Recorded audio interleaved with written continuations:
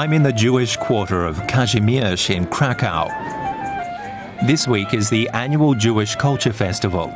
It's a cause for celebration. Two Polish Jews have invited me on a tour of the city. This is the week when I can see Jews in the old streets in Krakow. This is the best here for me.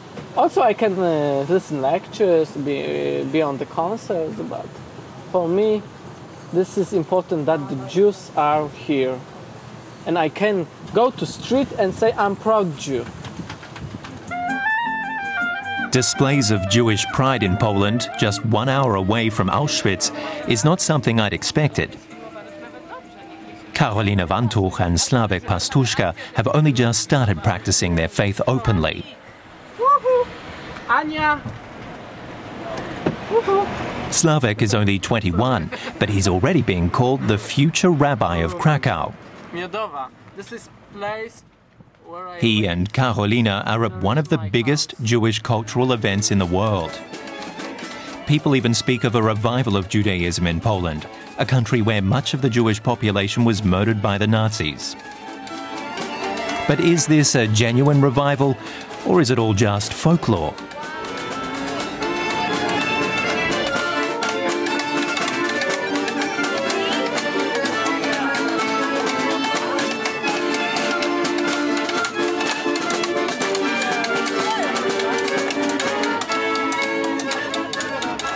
There have been reports of anti-Semitic tendencies in Poland over the last few years, but there's no sign of that here. The Jewish community uses a rather unique advertising slogan to persuade people to donate. Next morning, I accompany Slavek at prayer. It's only been a few years since he's stopped hiding his religion. The synagogue may look empty, but more and more young Polish Jews are being open about their faith. Those in Krakow are traditionalist and follow many rules, like wrapping leather-bound extracts from the Torah around their arms.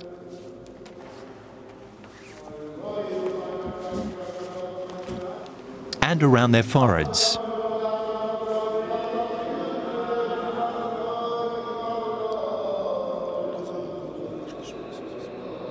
Slavek takes these customs seriously. The community in Krakow is growing steadily.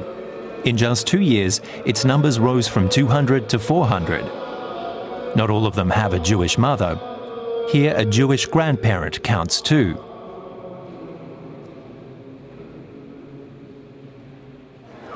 After prayers, Slavek invites me to Krakow's Jewish cemetery to show me his hobby. He translates Hebrew engravings on the gravestones so that other Poles can discover their Jewish ancestry.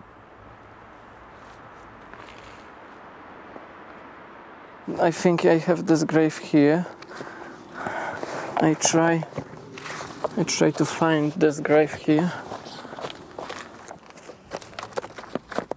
The official name was Herman Federgrin, but in Hebrew, Tzvi ben Avraham, Tzvi son of Abraham. Slavek says that a Jew without history isn't a Jew. That's what makes the cemetery so important for modern Jewish life in Krakow. More and more Poles want to find their Jewish roots. They ask, where is the grave of my father? I think he is buried here. And from JCC called to me, Slavek, we need your help. And go to JCC, I check the surname, and I try to help these people to find the grave of their family. Karolina also wants to uncover her Jewish history. She first found out she was a Jew just 2 years ago. And now she's meeting a genealogist to discover whether her grandfather really was one. She has some evidence to show him, including a picture which her grandfather drew during his incarceration in Auschwitz.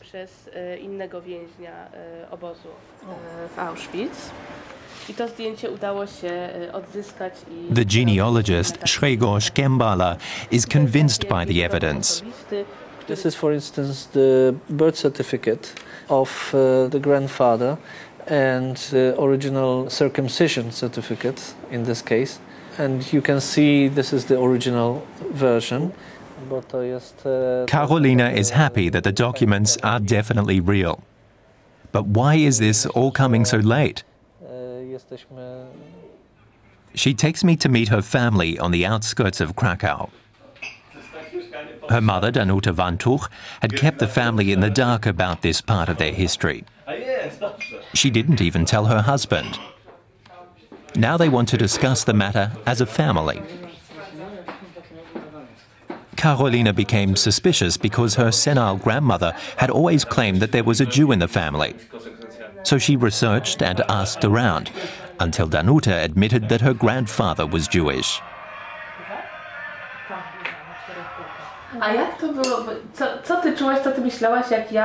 Karolina asks her mother what she used to think whenever she told her that she'd have liked to be Jewish.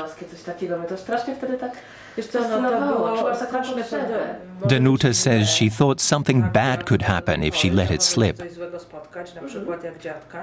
The knowledge could put Karolina in danger one day. She says that the few colleagues who knew the secret would always ask her if she was afraid that she'd be sent away. And she would tell them yes, she was.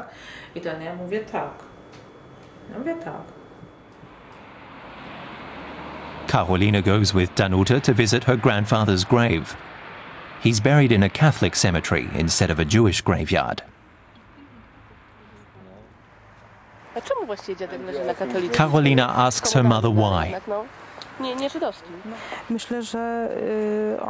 She tells her he'd have preferred to be buried in a Jewish graveyard, but he wanted the family to assimilate, to keep them safe.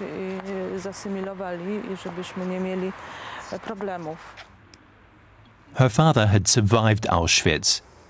He was determined to spare his family a similar fate. When Polish politicians stirred up hatred against Jews at the end of the 60s, he repressed his Judaism forever.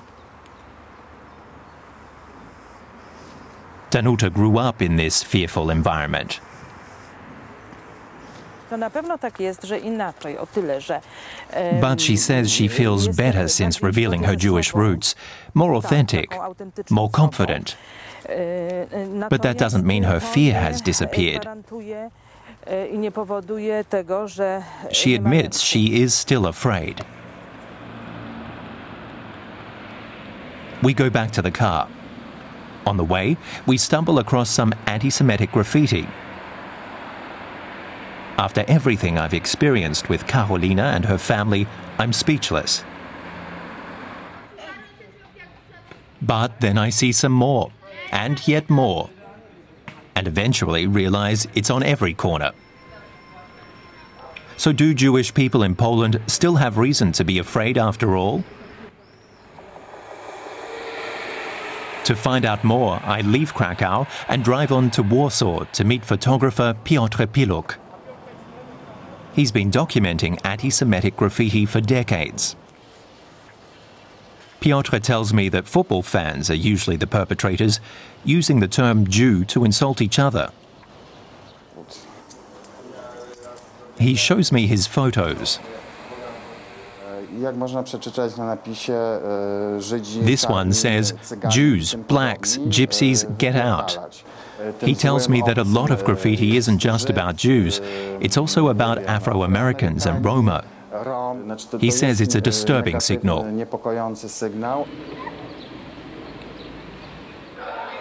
Pavel Bramson works at a kosher canteen in a Jewish quarter in Warsaw.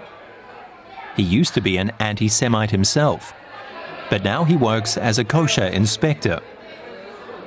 He sees to it that complicated Jewish dietary laws are adhered to in the canteen. It's hard to imagine he used to plaster anti-Semitic slogans on walls. He hasn't known about his Jewish ancestry for long either. No, because the mother and father is not telling me. Because the tell is my wife, because they changes my documents from the Jewish historic, from the Warsaw. They changed my document. The document is in the says is I am the Jew. I am the 22-year. I am the Jew. And next, I am changed is my life. First, Pavel started eating kosher, and then he stopped shaving. Finally, he changed the way he dressed. The strange look he received from other Polish people didn't surprise him one bit. 12, 15 years ago, I am looking like me now. I am also the look. Because I am the shock.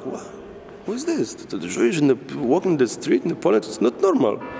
Oh, sorry. Thanks, man. Pavel was once an anti-Semite. He discovered his Jewish roots 10 years ago, and now he's a devout Jew. So what does he think about the anti-Semitism in Poland? I don't know. I think this is the better. It's better like 10 years ago. Now it's... I don't know. I think this is the better. That seems to be the opinion of everyone I speak to. And Pavel's story also gives me hope.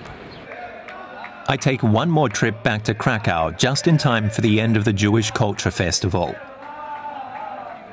I want to celebrate the Sabbath with Karolina and Danuta. Today, lots of Jews are visiting the synagogue to pray together. I'm briefly allowed into the sacred building. Technically, I'm not allowed to film here anymore. The Sabbath is holy, and the new Jews in Poland take their traditions seriously. It's clear to me that this is more than just a passing fashion.